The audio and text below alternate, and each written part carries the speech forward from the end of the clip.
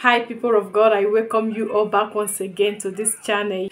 Yes, you are highly welcome. So I'm actually making this video not because of hate or because of anything or because of any kind of stuff at all. No, I'm not making this video because of hatred but because of love. So in this video I would like to talk about like things that is going on now on social media. Yes, things that is going on media.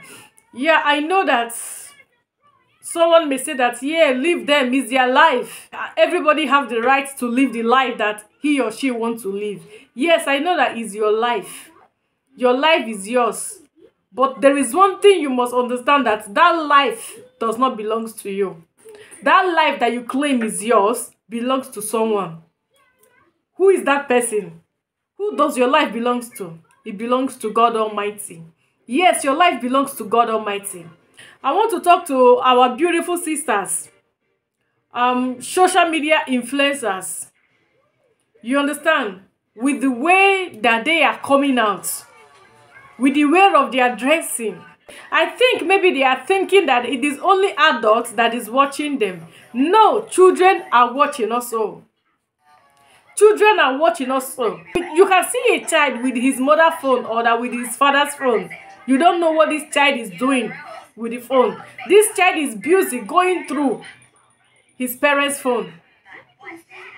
And there are sometimes when you as a mother or that you as a father is busy watching something that is inside your phone. Your child may be standing at your back and you will not know, watching the same thing that you are watching. With the way our ladies are getting naked, all in the name of fashion, is alarming. Yes, it's very, very alarming.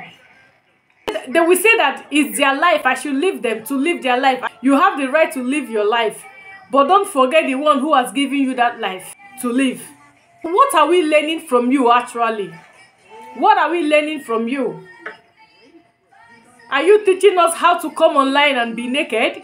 Yes, I know that we are living in a social media era. We are living in a social media time. Yes, and everybody have the right to do what they want to do. Please don't overdo it. Yes, don't overdo it. Let us all live a life of legacy for the upcoming children. Just take a look around you. See how children of nowadays are being wise. Imagine you living your life anyhow. Imagine you living a stupid legacy for the children. What is going to become of them in their future? Why are you exposing your body? Why are you exposing your body? The Bible said that our body is the temple of the Spirit of the Most High God. Let us make that temple to be holy. Let us make that temple to be pure. God cannot dwell in a body that is not being covered. Yes, you have to cover your body. I am not telling you to cover your face, to cover every part of your body, but try to cover the sensitive part of your body. It's very important for you as a woman.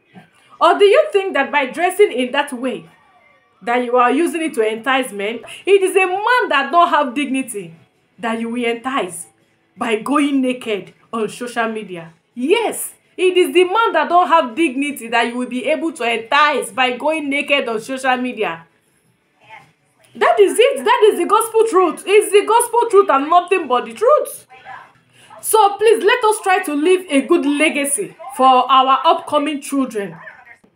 If you don't leave a good legacy for them, how is their future going to turn out to be?